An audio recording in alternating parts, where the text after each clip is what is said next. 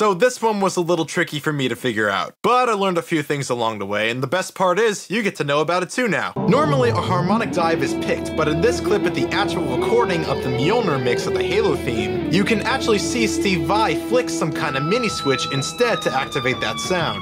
If you couldn't figure it out, he's using a sustainer pickup in his signature Ibanez guitar model. For those who don't know, a sustainer pickup makes controlled feedback sustain, similar to what you would get if you stood your guitar in front of your amp speakers. Now, this footage was recorded in the early 2000s, so at this point in time, it's difficult to see the exact guitar he used, because any non-professional camera at the time would have had the quality of a potato. So here's a picture of the guitar Steve Vai used for Halo 2, or at least a similar model. There's your pickup, and there are your switches. So does this mean it's impossible to achieve that iconic dive without a sustainer pickup? Not entirely. Now it may not be exact, but plucking the 5th fret harmonic on the E string and then doing a slow dive still does the job in my opinion. Make sure to use plenty of distortion and delay, otherwise it's going to sound pretty lame.